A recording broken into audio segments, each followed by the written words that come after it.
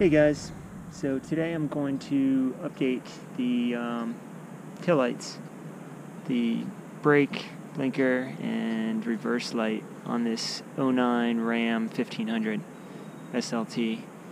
For some reason it burns out the lights really quickly. So, and normally if you just get the bulbs, the little LED bulbs, and then put them in there, they it doesn't solve the rapid flash that you get when your bulb goes out. So I'll show you how to hook up one of those little heat sinks and solve that problem as well. Alright, thanks for watching. So to get the bulbs out, you just have to bring your tailgate down, and you have these two little star drive here, the torics or whatever they're called. Pop those guys out.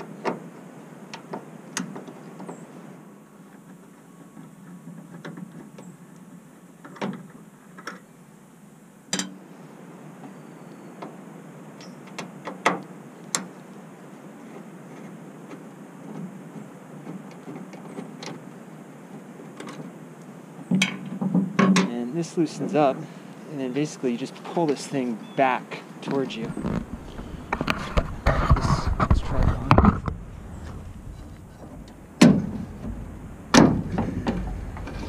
And it pops out, and then these just rotate and pull out.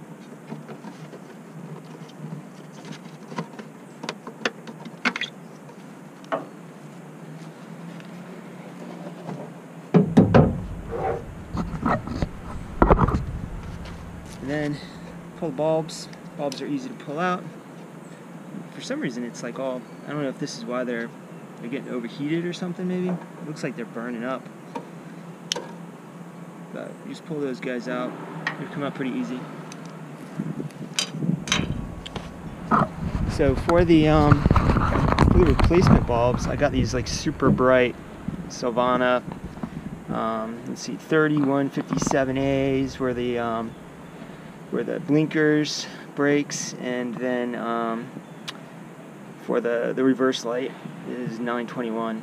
At least that's what the catalog told me. So I already did one side, that's why these are open, and so I know this works. And so basically all you really need to do this is your Torx drive. I'm not sure what size head this is. This is a it says CRV T25. So T25 head, star drive, and then pair of pliers. The little load equalizer, which is required to correct the rapid flashing, it came with some little quick splices, but they didn't do the job. They didn't pierce the cable, and they didn't actually hold tight. And so I just bought some cheap ones as well at the auto parts store, and they did the job quite well.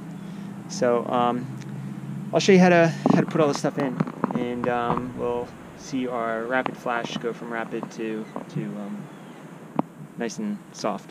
Alright, this bulb's in. It's relatively painless. You basically just snap them in, and they just go in like so. And then we'll go ahead and turn them on and see them rapid flash, or see the brake light rapid flash on the flasher. So I turned on the light, or on the flasher. Obviously it's flashing. Then if you go inside the cab,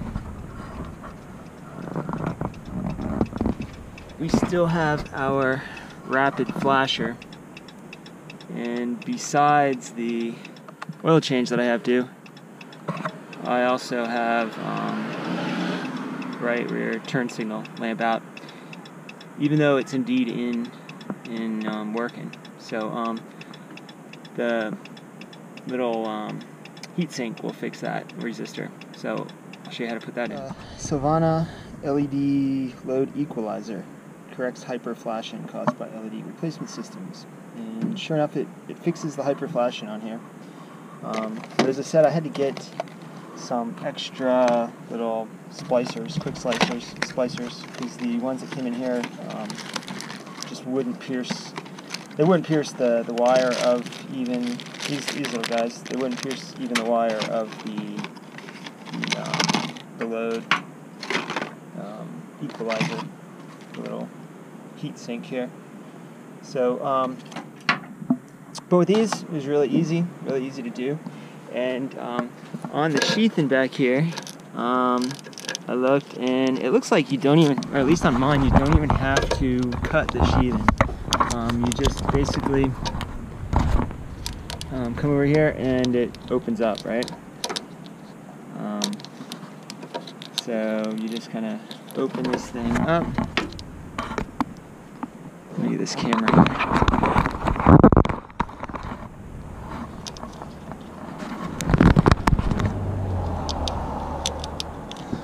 So you just open this thing up, pull out the wires, and then you're like, oh crap, there's 3 wires in here, and there's only 2 wires on the load equalizer.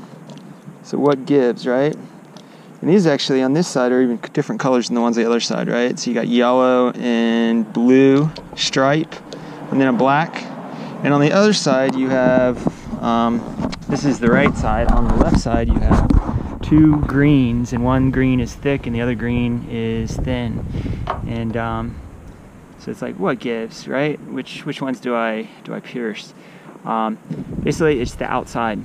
It's the 2 outside. If you look at your little 3 where the wires go into the socket, it's the 2 outside wires. So in this case, it's the yellow stripe and the black. The black is the ground. Yellow stripe is going to be for the flasher. On the other side, on mine, it was a thin green and the black. So so here I'll show you how easy those splice on, and then we'll put this thing back together and see it correct the hyperflash. So as I mentioned before, the splicers that came with the hyperflash correction thing, the load equalizer, heat sink, they were junk, so I just bought these. These are cheap but effective. One side, you look through, one side has a blockage and the other side doesn't. So your little load equalizer wire, pick either side, goes in the side that's blocked. And then, as I said, it's the 2 outside, so in my case yellow. So I'm going to take that yellow wire and stick it in here. Pull enough out so they can get it.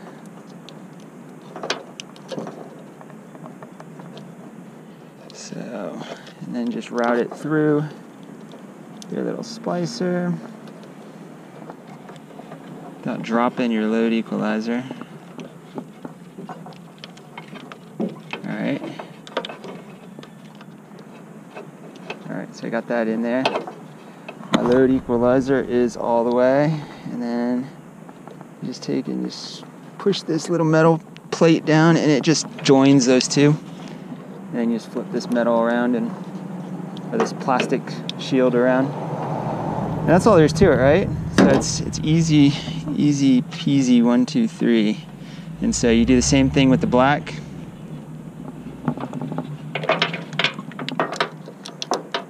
And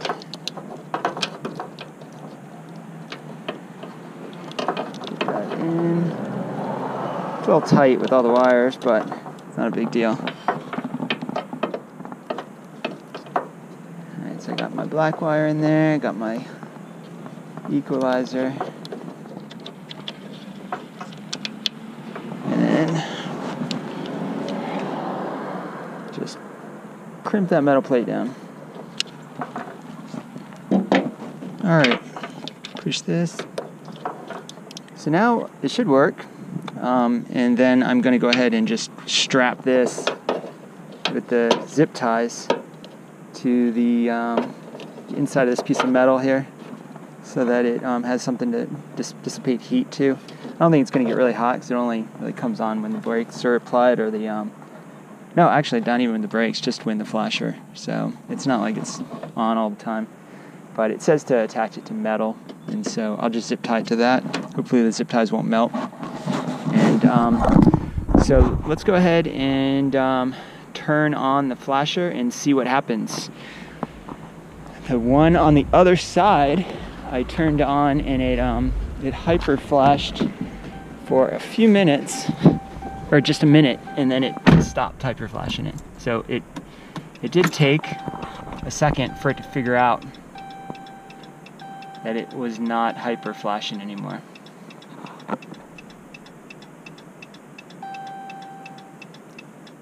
And so it saw that it says rear turn signal off, but then it stopped hyper flashing now. And so I still have a contact dealer, but that's one message, and that message is an oil change due. So that's going to be my next task today, is changing the oil. But at least I got both sides changed out, and they are both normal flash. And so here, we'll go out and see what that looks like.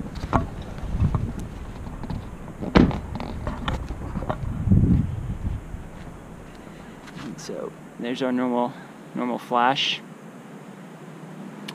And this one doesn't need the load balancer, the lower, because there's no test on that one, right? And this thing, it's warm, but it's not hot. You know, if I leave it on with the emergencies going, maybe it would get warm. But so now I'm just going to zip tie that up. So let me just here. The package comes with these two little zip ties.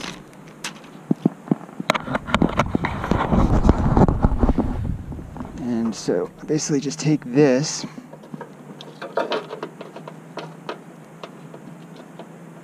and you can feed a zip tie through this little hole here. And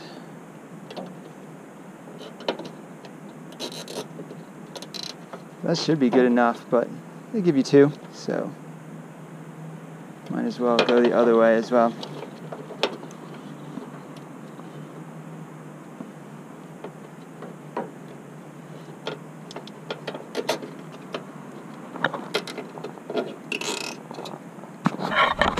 Alright, so that's in there like that. That's going to sit there like that. And this thing sits down like that. So there's plenty of room. I could cut those little wires on the zip ties, but not really concerned about that. And there's no real wires touching this heat sink. It's still not hot to the touch. So I don't think I'm going to have to worry about like melted wires and such on that. So I think we're good. We'll go ahead and just put it back together, and you can see what it looks like. See what it looks like in the lens, right? This bulb, I don't know if I'd get this bulb again, just because looking straight on at it, you don't see the light. It's actually on the side, the light, and it's only got these two little lights. They say it's super bright, but I don't know. It doesn't seem all that bright. So it's actually relying on reflecting out. So I might actually change these out, return these, and get the ones where you can actually see the LEDs, the LED bulbs.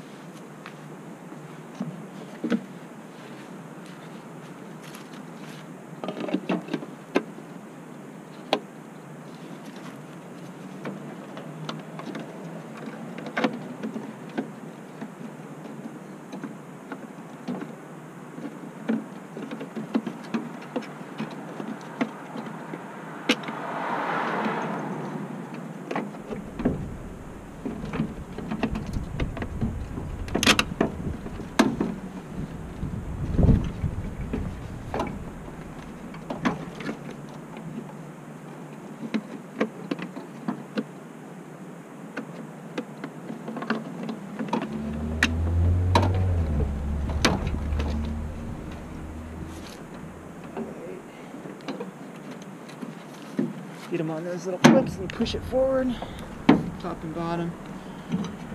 And then these two little screws.